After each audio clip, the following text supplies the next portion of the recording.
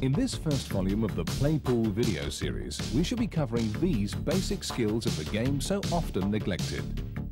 Learning how to address the table and adopting the perfect stance. Forming a strong bridge hand, so vital for successful play. Actually holding the cue correctly.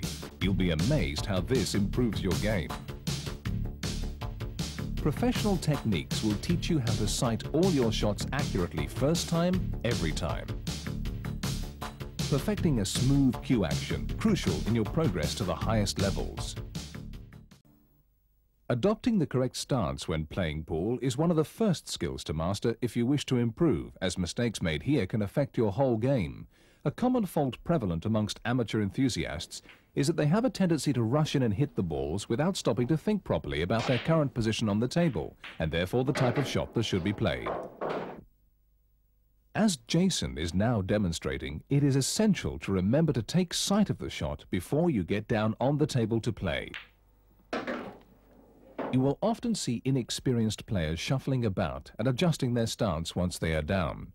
This tactic will only serve to ruin the rhythm of your stroke, and the usual penalty paid, as we can now see, is a missed shot. More seasoned players make sure they choose the correct position before approaching the table. Pay careful attention to Jason's textbook stance. The feet are planted a comfortable distance apart to enable him to get his chin right down onto the cue, as we see now.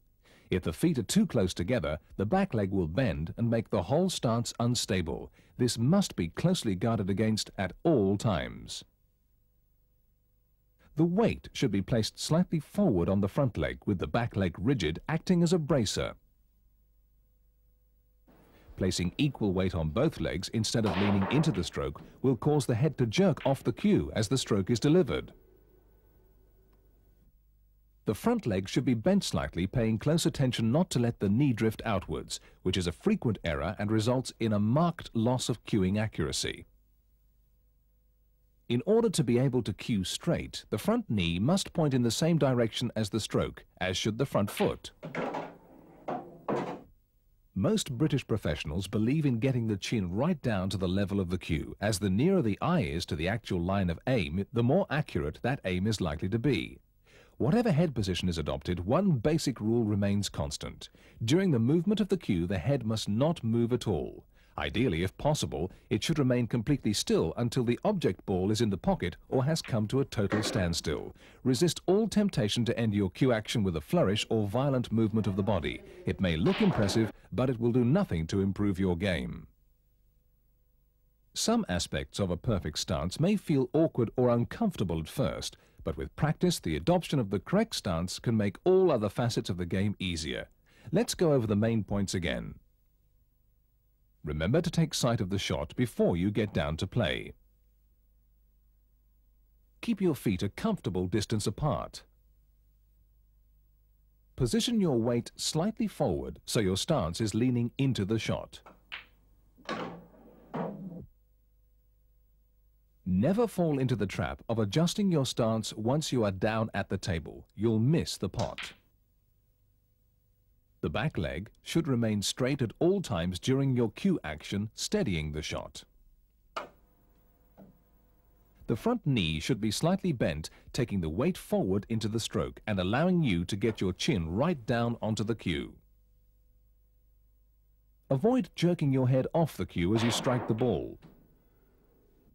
With the exception of your striking arm, aim to remain completely still during your stroke. And don't end your cue action with a flourish. With practice, all these skills will require little or no effort and will become a natural part of your preparation in forming the perfect stance.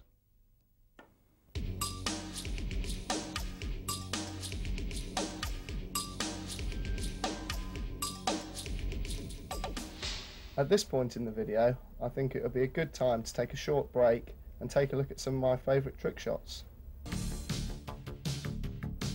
This first trick shot, the 8-in-1, came about when I was challenged to perform a perfect 8-ball clearance in one stroke. It is very difficult, but not impossible. Here's how it's done.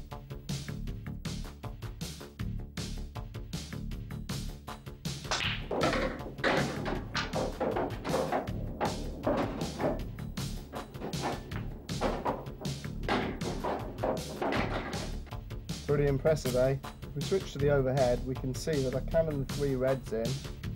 The black ball travels around the table, up the cues, and back down again, cannon into the 4 reds to make a perfect 8-ball clearance. If attempting the 8 in one shot gives you a nasty headache, which I promise you it will, this next trick shot is perfect for you. I call it the backflip. The idea is to hit into the cushion in such a way that the aspirin is flipped into the glass. Now watch again at the table side camera. The cue ball springs the aspirin up into the air and down into the glass. Perfect.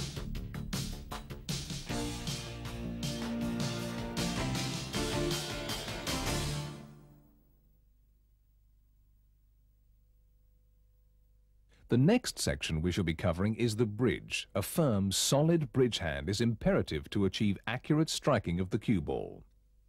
Many pool players make a very poor bridge, perhaps unaware of its importance. Even amongst good players, there is often a slight wobble in the bridge hand which can affect the line of the stroke. As the bridge takes most of the weight forward from the body, it is vital that it remains firm throughout the cue action, since any movement at all will definitely affect the accuracy of the delivery. Notice how Jason's bridge hand is rock solid and does not move at all during his cue action as he is addressing the ball. The importance of this cannot be stressed enough, as the bridge forms the basis of many of the more complicated strokes we shall be discussing later. From this angle, we can see as Jason pots the yellow, the only part of his body that moves is his cueing arm. The bridge stays perfectly still. Where there is room on the cloth, as with most shots, the correct method of forming a strong bridge hand is quite simple. Having first decided on your stroke, addressed the table, and positioned your feet in the manner we have discussed, stretch your bridging arm right out and place your hand on the table with all fingers splayed as widely as possible. Draw the fingers inwards, keeping them taut and straight. Grip the cloth hard with the pads of your fingers and cock the thumb. This method makes a very strong bridge hand, fastened securely to the table, and provides a smooth channel for the cue to slide through. Notice how the bridging arm should be straight, thrust out from the shoulder as far as it will go. You should feel a line of tension running from the bridge hand through the left arm and shoulders right down to the cueing elbow. This tension ensures a well-braced upper stance, and you will find that the striking arm hangs loosely from the elbow, swinging easily and independently without affecting the rigidity of the upper arm. This is exactly as it should be for the correct motion of the cue in a straight line. Unfortunately, you will not always be able to place your hand flat on the bed of the table. There are occasions when you have to bridge over a ball or a group of balls to play the white.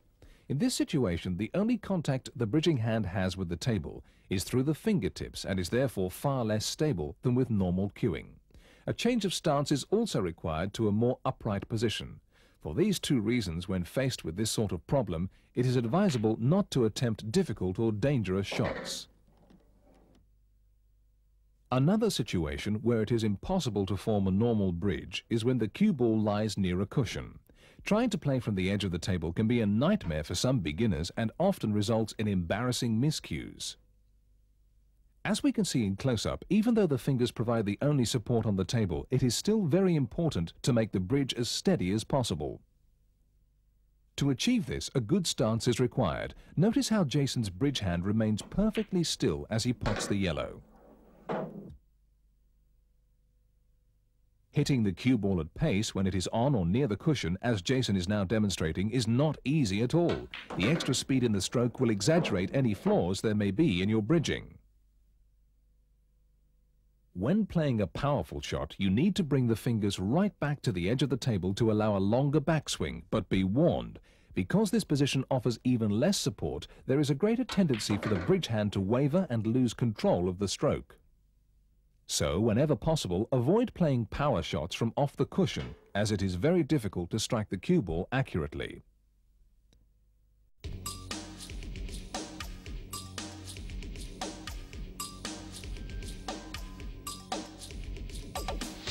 Getting the hang of it yet? Good. Well, you can relax for a couple of minutes now because we've got 2 more amazing trick shots coming up. After all that talk about bridges, this next trick shot is quite apt. I call it the over and under shot. What I'm going to do is to pop the red ball into the corner pocket, jump the white over the rest, back under the rest and pop the black ball into middle pocket. If you don't believe me, watch this.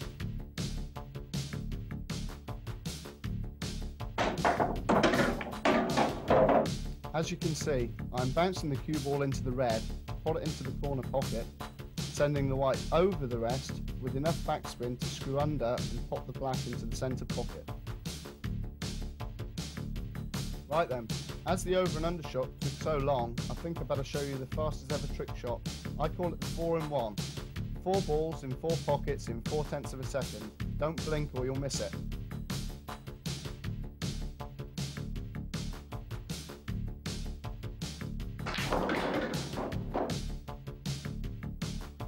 I told you not to blink. As we can see in slow motion, I'm forcing the cue ball down the centre of the table, potting all 4 reds in under half a second.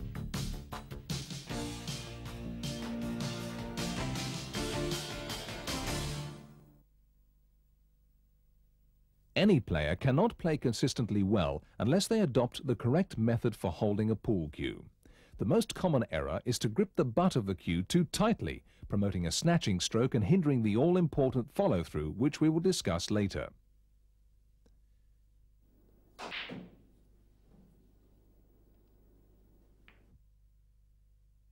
The cue should rest on the pads of the middle joints of all 4 fingers. The grip itself, however, must be made with the thumb and the first 2 fingers only. Normally, the hand grips the cue about an inch away from the end, as we can see here. When you are playing a power shot, however, such as the break and a maximum backswing is needed, it may be necessary to shift the position of the grip to the end of the cue. This is not the only time that this strategy is required. Another occasion that demands a change in the way you hold the cue is when you are faced with the problem of overstretching, as Jason is illustrating. As with the power stroke, the cue must be gripped right at the end and is therefore more risky and difficult to play. There is little that can be done besides coaching and regular practice to make power shots any easier or more reliable. But in the case of playing at full stretch, modern technology has come up with an answer. Notice that as Jason stretches for the black, his feet and stance at the table appear uncomfortable. To remedy this, some of the better pool cues today have a built-in telescopic mechanism that allows a player to adjust the length of the cue in seconds to eliminate any problems of overstretching. The shot can be played comfortably and the cue returned to its original length without any loss of concentration. Let's watch Jason again, but this time with an extended cue. Notice the many advantages telescopic cues offer. His feet are more securely planted. The grip on the cue is now in the correct position. In fact, his whole stance now appears more comfortable and stable.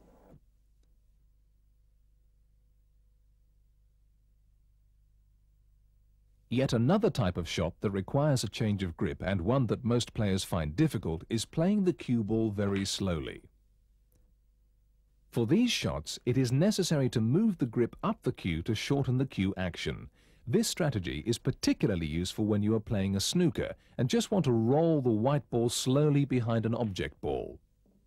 If we watch the same shot again, notice also that a different stance is employed, more upright with the chin well above the cue to help gauge the distance.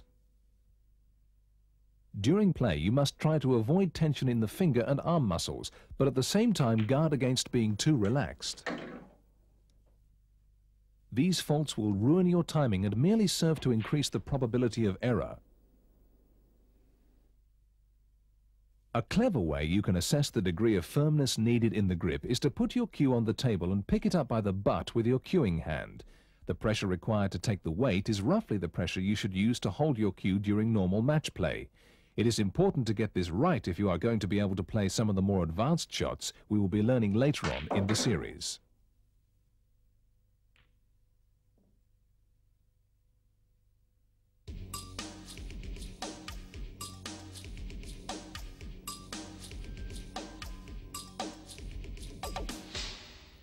If you want to try this next trick shot, you're going to need a friend to help. I hope he's watched the previous coaching section, because if he doesn't know how to hold the cue properly, it ain't going to work. I call this shot the rail spin. What I'm going to do is bounce the white off the red onto the rail with enough backspin to screw behind the yellows and pop the black off the piece of chalk. If you thought the last trick shots were good, you ain't seen nothing yet.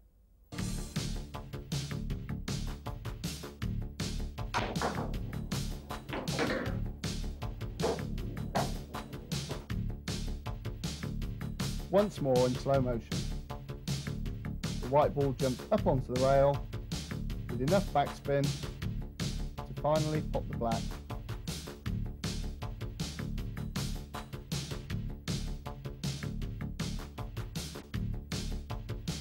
While we're on the subject of how to hold your cue, here's an impressive trick shot that goes against all the rules I've just been teaching you. It's called the masse. You may have heard of it.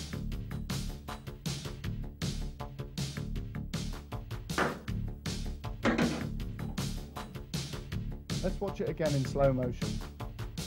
You can see how the cue ball swerves in a tight arc around the yellow to finally pop the black.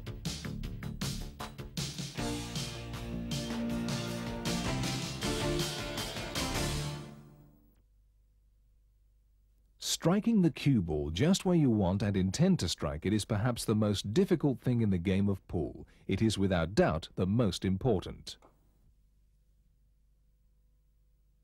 The cue must remain practically horizontal all the way through the stroke. It is also vital to maintain a flat action and avoid any lateral movement whatsoever during the delivery. This rule applies whether we are studying the bridge hand or the cueing arm and stance as a whole. It is important to get this right, as the consequences if you don't will greatly hinder your progress. If the cue is swinging sideways at the moment of impact, the chances are you will not strike the white along the desired line of aim, and it will be thrown off its course. Hopefully by now you are already a more competent pool player. Once you have mastered the techniques of approaching the table and adopting the correct stance, as Jason is once again demonstrating, you will be ready to move on to the next stage. This is learning to strike the cue ball on exactly the intended spot after bringing the cue through in a straight line. This process is called the cue action. There are 6 main points to be taught in order to control and maintain a reliable cue action. Practice strokes. Backswing. Pause. Strike. Follow through. And stop. The practice strokes, or feathering as they are sometimes called, are the initial movements of the cue before actually striking the white. The importance of these strokes must not be underestimated, as they are essential to help with your rhythm and timing whichever shot you want to play. Of course, when you are playing, you will probably never notice this part of your cue action. But if you got somebody else to watch you, they would possibly be able to gauge if you are playing well or badly purely by analyzing the way you are feathering. Take a look at Jason in action as he executes a perfect 8-ball clearance. Pay particular attention to his practice swings and notice how they are steady and rhythmic for each shot.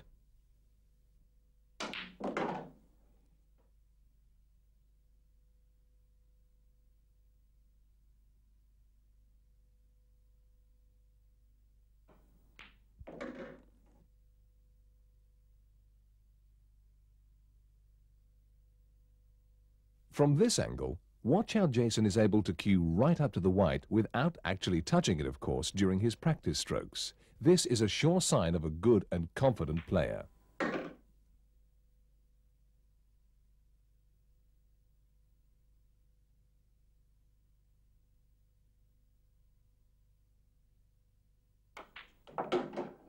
When you are in top form, the number and length of your practice swings will remain constant, as we are now witnessing, but will more often than not vary if you are slightly off your game.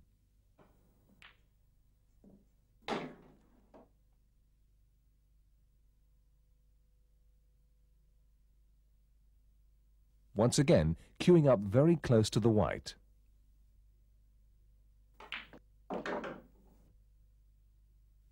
This has been a perfect illustration of how steady practice strokes will promote accurate timing, so crucial to all other aspects of the game, which, as we have seen, can make an 8-ball clearance look easy. When practicing these strokes, remember, as with all shots, the whole body must be motionless except for your cueing arm. Beginners may find it quite difficult to go right up to the cue ball when practicing their feathering, as Jason is showing us. They tend to commit the error of stopping the cue too far back.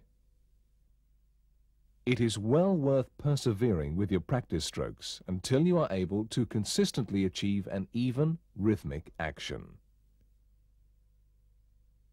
In most situations, the backswing part of the cue action benefits from as short a distance as possible. The more you can cut it down, the greater control you will have over direction. Potting will become easier and more precise.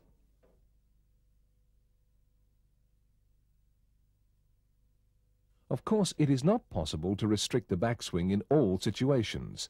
A power shot, for instance, would require a longer backward stroke and not simply a faster delivery. The important thing to realize is that the way you bring the cue back will dictate what happens throughout the rest of the cue action. Once you have cut the backswing down to a workable minimum, a very useful tip is to introduce a split-second pause before making the final forward drive of the cue action. An analogy could be drawn with the game of golf, where the professional pauses at the top of his backswing. Note how Jason pauses here before finally striking. This pause will give you time to secure complete control of the cue and will prevent many common faults we have already identified, such as head movement and snatching.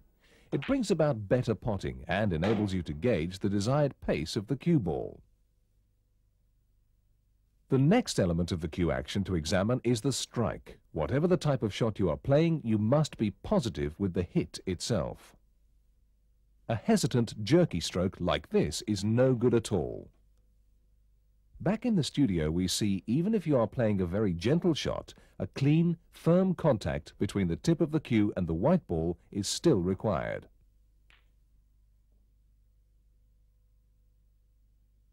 This is where the practice swings and pause elements of the cue action can make a significant difference.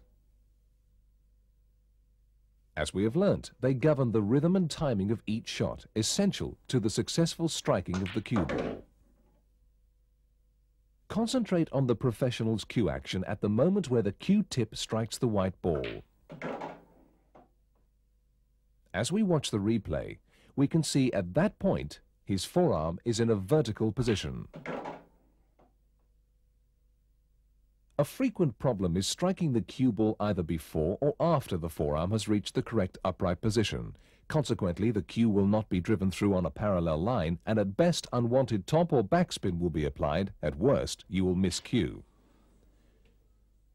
Whilst we're on the subject, the use of any type of cue ball spin, be it topspin, backspin as we now see from the overhead camera, or without doubt the most complicated of all, applying side spin to the white, should not concern you at all at this stage. The many advantages of these skills, especially in the art of positioning the cue ball, are fully explained in later play pool videos. The same principles of keeping a cue horizontal applies to the follow-through, a crucial part of any cue action. Obviously, you have to stop the cue at some point, but the extent of the follow-through depends on the type of shot you wish to play. If you are unable to master the follow-through concept of the cue action, you are going to find cue ball positioning very difficult indeed. Probably the best way to illustrate the effect varying the length the follow-through can have on cue ball control is to sit back and watch the routine Jason is executing here. All 4 yellows are roughly the same angle and length of pot, but for each one, Jason is employing a longer follow-through than before. You will notice that the speed of each stroke is approximately the same, so pace is not the reason for the differences we are witnessing. As he pots the final yellow, it is obvious that changing the length of the follow-through is the cause for the resulting positions of the cue balls.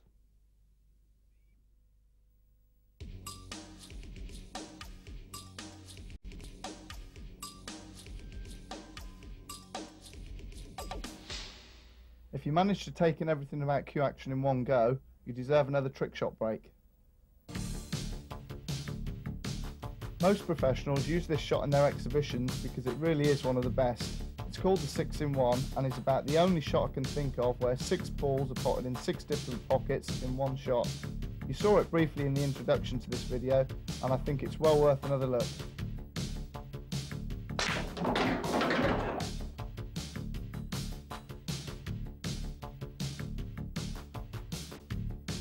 As you can see, I'm forcing the white through the pack of yellows, pop one in each of the pockets.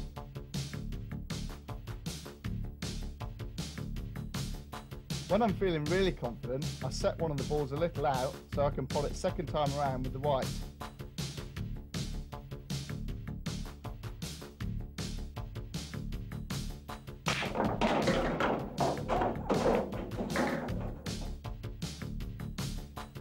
A similar looking shot to the 6-in-1 is the black pearl.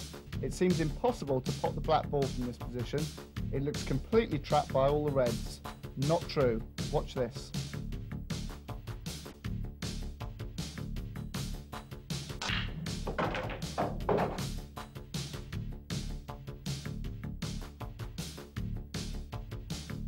And again, close up in slow motion.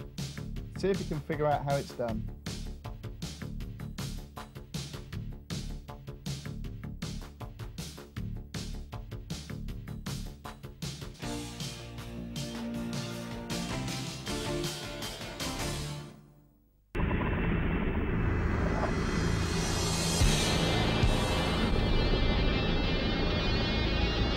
Coming up in future Play Pool videos. Learn how to make the most of your break.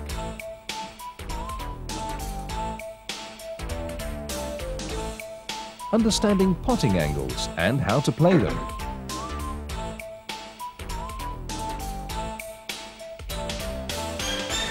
Tips and hints on how to double successfully.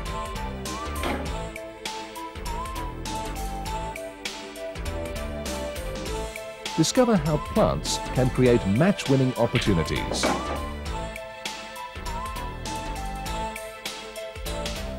The secrets and strategies behind complex set shots.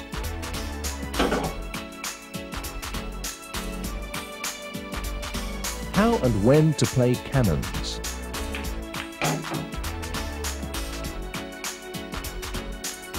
Learning how to engage backspin on the cue ball.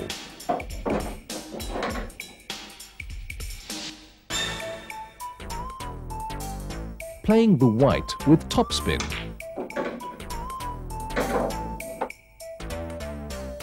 Conquering the difficult stop shots. The theories behind playing with drag.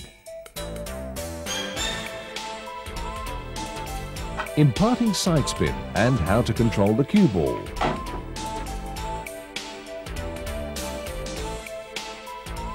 How to make complicated reverse side spin look easy. Impress your friends with some great swerve shots. Making the most of your practice time.